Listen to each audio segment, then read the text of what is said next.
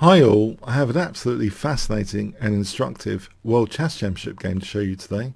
This was played in 1929. It's a highly distinctive World Chess Championship game because it actually ended in one side being checkmated. So let's have a look at this game. So playing white was Bogoljubov and playing black was Alekhine. So let's have a look at this game. D4 from Alekhine for short, and we have knight f6 from Alekhine, c4, and here the usual move is e6 quite often, and the game would go into either usually a Nimzo engine, for example, like this, or a Queen's engine if white plays knight f3. And usually, you know, the player with the black pieces needs to know how to handle both. But actually there's an intriguing candidate here for a new accelerated system. One of the most official, well, definitely official accelerated systems is in the Sicilian Dragon. You can play an accelerated dragon, and that gives the perk sometimes of being able to play d5 in one move when you play the accelerated dragon, or the accelerated King's engine. That's another example, d5 in one move. So acceleration can occur when you don't commit, well, in those examples, the center pawn. Here this has sometimes been termed probably non-officially as the accelerated Queen's engine defense, b6. So actually there is no decision to even commit this pawn to e6 in preparation for a potential pin if white plays knight c3. Instead, black is ready to fight against that e4 square. And so it creates whole new interesting strategies just based on this move order. What are the pros and cons of this move order? And can it actually lead the black player into their own territory? Can you get an informational advantage by just this tricky, very tricky move order? So there's a course to check out at Chessable for this accelerated Queen's engine. So Kingscrusher TV/accelerated QAD, Queen's engine defense. So you might want to check that out. So here in this game featured, we have knight c3. So Alekhine plays knight c3, and we have bishop b7. And in fact, perhaps white is trying to blunt this bishop now and plays f3. It does seem quite a logical idea. One other perk though, sometimes, you know, this pawn might actually go to e5 in one go sometimes, if there is support for that. Not here, clearly. It will be a terribly unsound gambit. Black actually plays very sensibly. White could construct a very nice centre with e4 if left unchecked, so to speak. And so we have d5. This is looking a little bit peculiar, as if it's a Grunfeld strategy in some way. After c takes, knight takes, it's as if it's a Grunfeld, but black usually has, you know, g6 and bishop g7. So here we have e4, knight takes c3, b takes c3. Now e6 is played, so not e5 but e6. This keeps the d5 square under control. White plays an annoying check, bishop b5 check, which disrupts maybe black's preferred development sometimes. Knight d7 is played. On c6, actually this turns out c6 might actually be okay. If bishop c4, black can maybe consider c5 anyway. White can throw the check in again, but this kind of position should be actually okay, about even. So we have knight d7 in the game. Knight e2, bishop e7, white castles, a6 from Alekhine. It is a bit of a target, this a6 pawn, if the bishop's capped on that diagonal. So bishop d3. Now Alexander is very cagey about castling. Actually, he keeps his options open here. He plays the move c5, so he doesn't routinely castle kingside or anything yet. We have bishop b2. If white wants to try some sort of gambit to exploit the king in the center, it's not quite giving huge compensation, although, you know, it's pretty messy position. You know, maybe it's dynamically interesting to consider, but that's not played. Bishop b2, queen c7 is played, so again not castling. And now if he plays f4, maybe he's being provoked here, f4, quite a committal move. Perhaps e5 is interesting. This deprives the knight the use of the f6 square, but black seems to get a good position just by castling queenside here, and then f6. For example, this position could be very, very nice with this battery, and this, all of a sudden, this Queen's Indian accelerated bishop is actually rather venomous here. For example, if we consider this, and then rook takes, there's actually rook f8 and bishop h4 trying to drag the queen away from g2. And in fact, this actually supports rook f2, and that's all over. It's curtains for white. In this position, white will have to give up a piece. So that's a sort of disaster scenario based on this accelerated queenside bishop. So f4, though, is played. And we do have now the knight being permitted to provoke white forward. And Alexander uses this opportunity. The knight doesn't miss its chance. Knight f6 hitting e4. Now white doesn't really want to commit positionally to e5, it seems. White plays knight g3. If e5, black must be about equal at least. Knight d5 with the immediate threat of knight e3, forking queen and rook.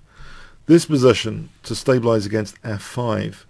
And then black has a very nice outpost, well, a nice piece square, d5. Not outpost, it's inside the black position.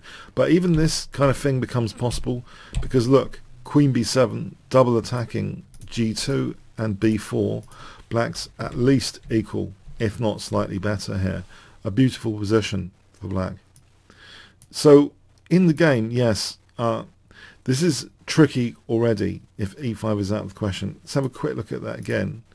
Here, if rook f3, this just looks awkward.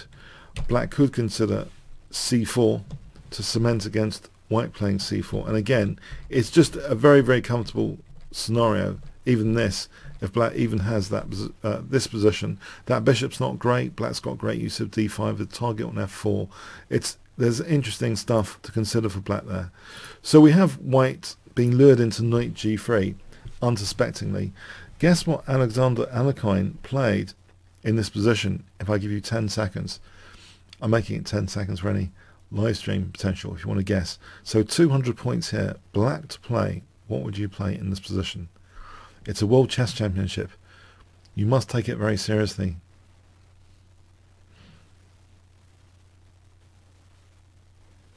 Okay.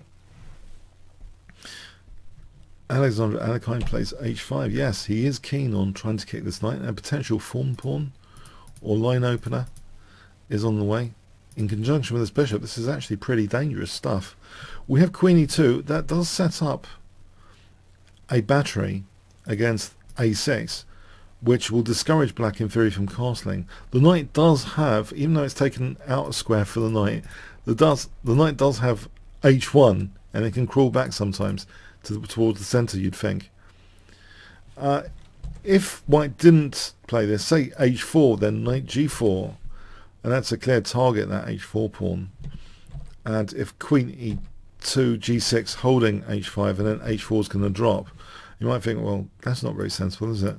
Well, the thing is, if knight takes h5, a tactical shot, then there's knight e3. Knight g7's harmless. It's another piece loose after king f8. This is just very, very winning for black, basically, this position. Bishop takes, there's rook takes, and queen takes. It's just very, very winning, this position.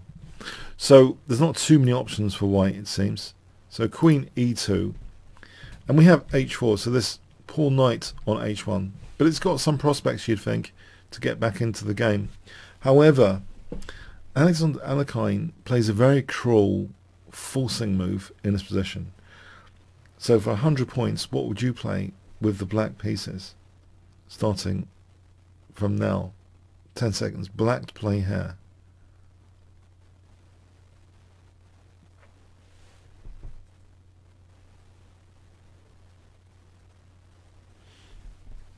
Okay. Knight h5, coordinating on f4. So using that space made available by the pawn, hitting f4. And white doesn't really want to allow a line opening and actually protects f4 with the queen.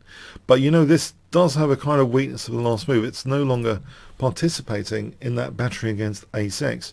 So black has the potential now to castle queenside without penalty.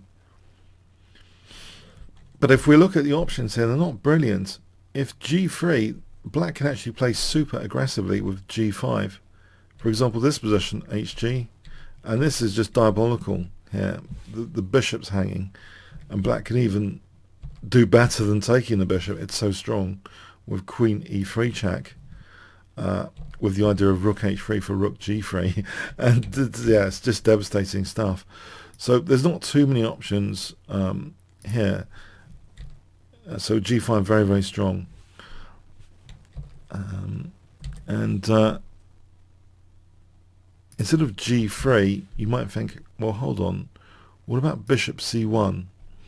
Yeah, actually this might be one of the better moves available, just bishop c1, because there's no pressure immediately on d4.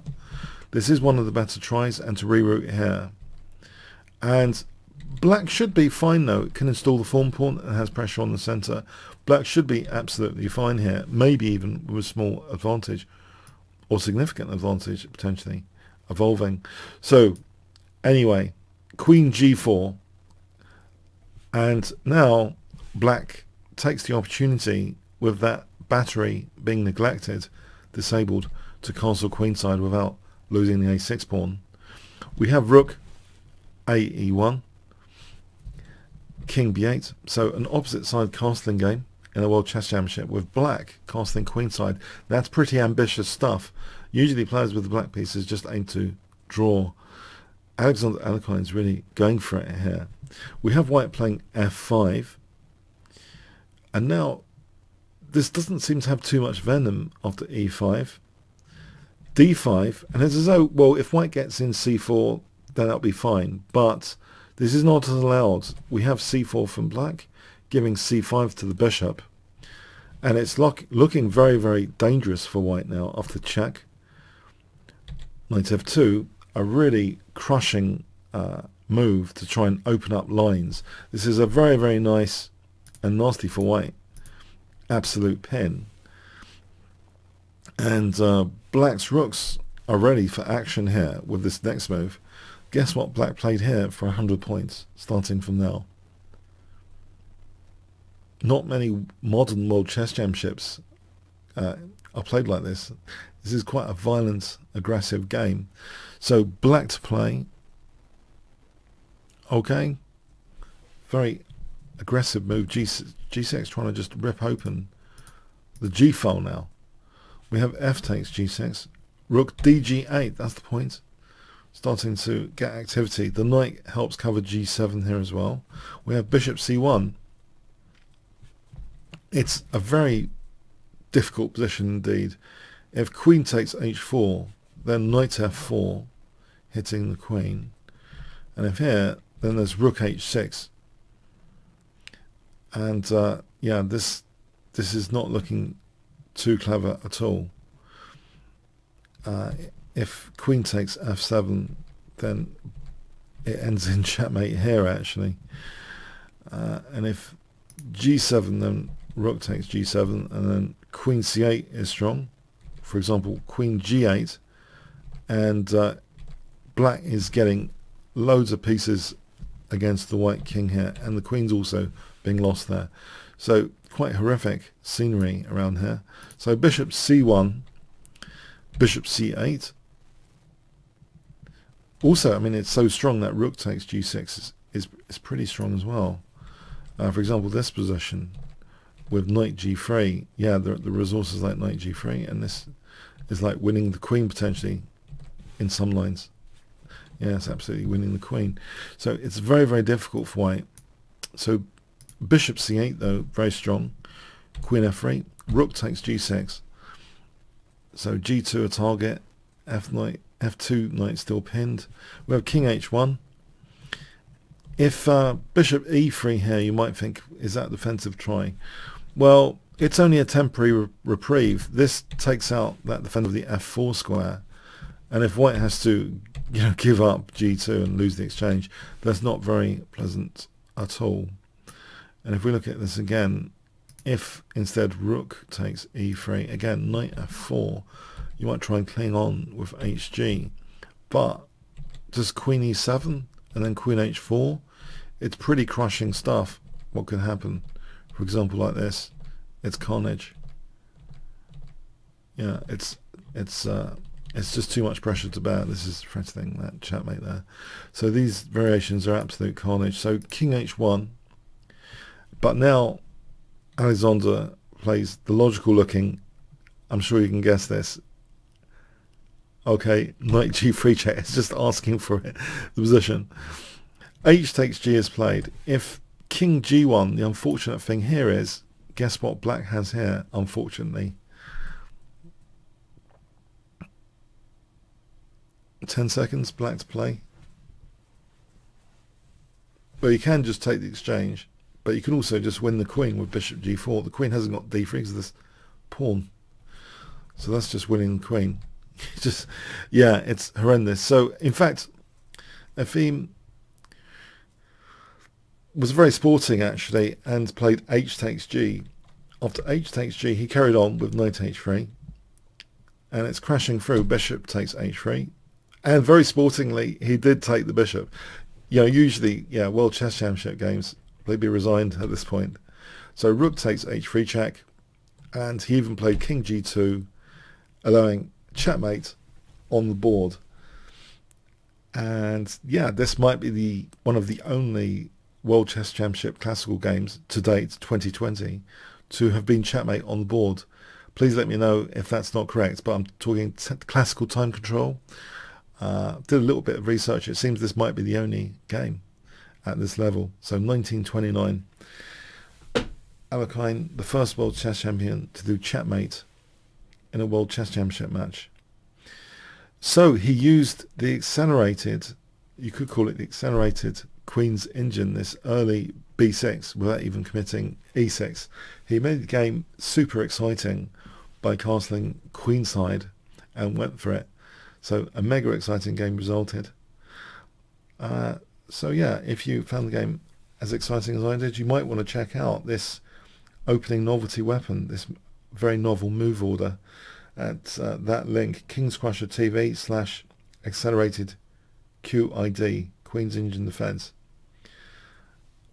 Okay. Comments, questions, likes, shares appreciated. Thanks very much.